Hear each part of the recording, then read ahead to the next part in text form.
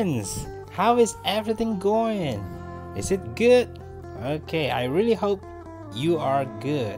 Okay, just like me. Now, we will discuss about streets and villages in Jakarta, or streets and places in Jakarta. Okay, let's get it on. Okay, sebelum kita masuk ke pelajarannya, before we enter the lesson, I want you to know that the goals. Saya mau kalian tahu tujuannya dulu. In the end of the lesson, the students are able to. Jadi di akhir pada pelajaran ini, kalian diharapkan bisa atau mampu untuk, okay, number 1, mention famous streets and places in Jakarta, or mention famous streets and villages in Jakarta.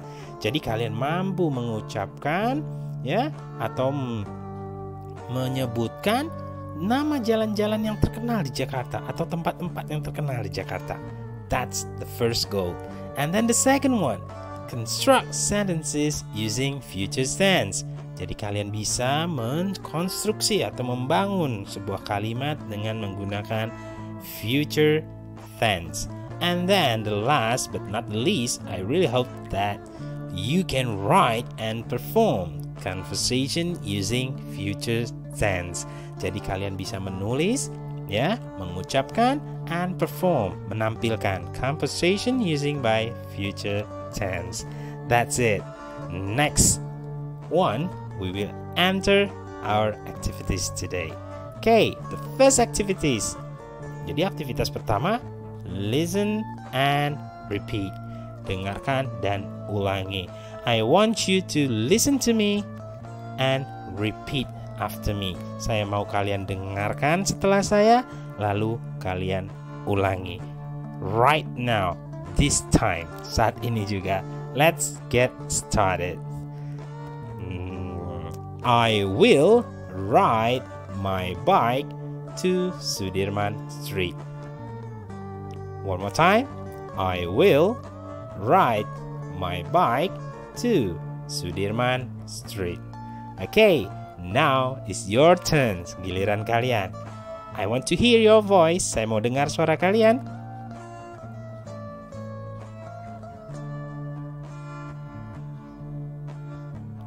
Excellent. Very good. Next one. Who knows this place? Siapa yang tahu tempat ini? Okay, Kampung Melayu. Very good. The second sentence. I will visit my friend in Kampung Melayu. One more time. I will visit my friend in Kampung Melayu. It's your turn now. Giliran kalian.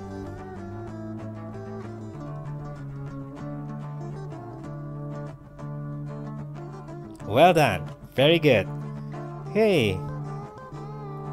Next one. It's familiar to me. Listen to me. I will go to Terminal Kampung Rambutan. I will go to Terminal Kampung Rambutan. It's your turn now.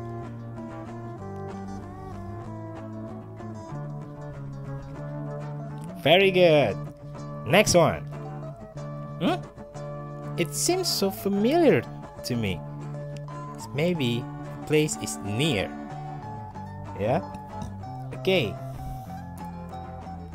I will meet my friend in Pasar Rebo.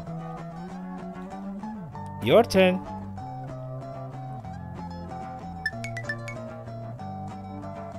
Very good. Let's repeat it again. I will meet my friend in Pasar Rebo. Your turn.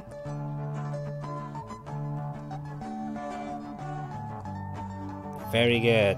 Next one. Who is he? Does he look like me? No. I don't think so. He's more handsome than me. Yeah? Okay. I will have picnic in Ragunan Zoo. I will have picnic in Ragunan Zoo. Oke, giliran kalian.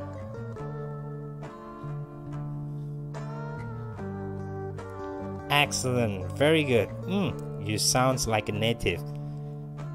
Now, let's get to our second activity. Mari kita lanjutkan ke aktivitas kita yang kedua, which is practice this conversation. Kita berlatih percakapan. Okay? I will give you 3 dialogue. Okay? I will give you 3 dialogue. I want you to practice. You can practice with your friend, with your family, maybe with your father, with your mother, with your brother or your sister. Okay? Just practice. Okay, let's get dialogue 1. There's Udin and Mamat. Ada Udin dan Mamat. Okay, Udin first. What will you do today, Mat? I will go to Sudirman Street. Do you know why the street is named General Sudirman? Yes, it is named after our national hero. He is General Sudirman. Okay, student, gimana? Okay, can you do the conversation? Bisa kalian praktekkan percakapan ini? Yes, you can. Next one, dialogue 2.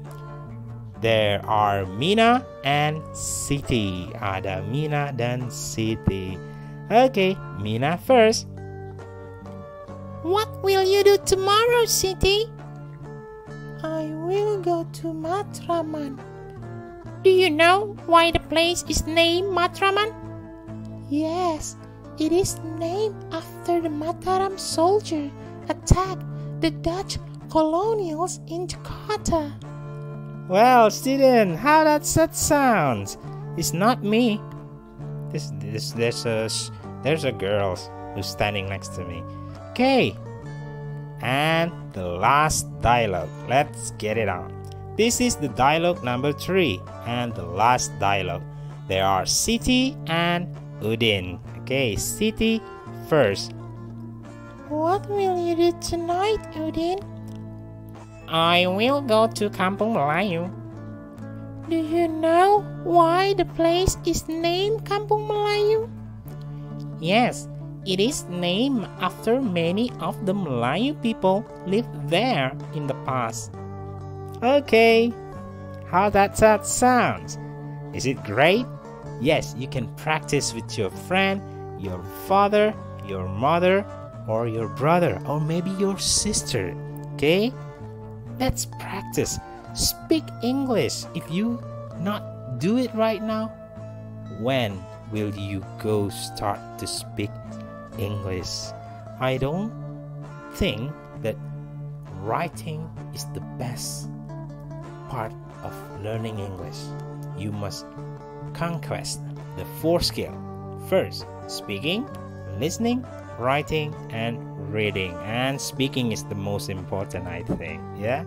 Okay, let's get the last part of this lesson for today. Yes, it's time for FYI, for your information. This is informasi tambahan only, okay? Do you know the name of place and street in Jakarta has its own stories? Jadi apakah kalian tahu nama-nama tempat di jalan di Jakarta itu ternyata ada sejarahnya, ada ceritanya. Okay, let's get for the number 1 information. Kuitang. Do you know Kuitang? Tahu nama jalan Kuitang atau nama tempat? Okay, this area was once occupied by a rich Chinese landlord, Quick Tang Kian. Apa sih artinya? Jadi area ini dulu pernah dikuasai oleh seorang tuan tanah yang kaya raya yang berkebangsaan Cina bernama Quick Tang Kian. Nah, okay. Next one, Tanah Abang. The naming of the Tanah Abang area was given by Javanese Banten who worked at Poa Bingham, a Chinese landlord. Oke, jadi sama seperti Kuitang. Jadi yang menamakan Tanah Abang itu diberikan oleh para pekerja yang berasal dari Banten, ya, yang bekerja kepada Po Bingham, seorang tuan tanah yang berkebangsaan Chinese atau seorang Cina, ya. Okay, now Jagakarsa. The name Jagakarsa comes from the name of a warlord in the Mataram Kingdom of Yogyakarta in 1625, namely Raden Bagus Jagakarsa Suro Binangun. Jadi nama Jagakarsa itu berasal dari seorang panglima dari kerajaan Mataram, ya, yang ada di Yogyakarta pada tahun 1625. Wow, ya, udah lama sekali. Ini zamannya kakek dan kakek dan nenek dan buyut-buyut kalian, ya. Bernama Raden Bagus Jagakarsa Suro Binangun. Jadi nama tempatnya Jagakarsa di sana, di Jakarta Selatan, ya. Okay, and the last one, Kemayoran. The name Mayoran first appeared in 1816 in an advertisement for the Java Government Gazette as a land situated near Weltevreden, Batavia. After that, the area was known as Kemayoran. Jadi, nama Kemayoran ini pertama muncul pada tahun 1916. Sekarang tahun 2020. Hitung sendiri ya, udah berapa tahun? Oke. Jadi muncul di sebuah iklan, ya, Java Government Gazette. Ini sebuah koran, ya. Lalu yang tanah Kemayoran ini berlokasi dekat dengan Weltevreden, Batavia, ya. Sekarang Mister juga nggak tahu Weltevreden di mana, ya. After that, the area was known as Kemayoran. Jadi setelah itu nama tersebut dikenal sebagai Kemayoran. Tapi ada juga yang bilang katanya di sana banyak tinggal orang-orang yang banyak pangkatnya mayor. I don't know. Some people say like that. Some people say like this. That's another story. Okay, student. Thank you for today. Thank you by joining my lesson for today. Let's see you next time. Bye bye.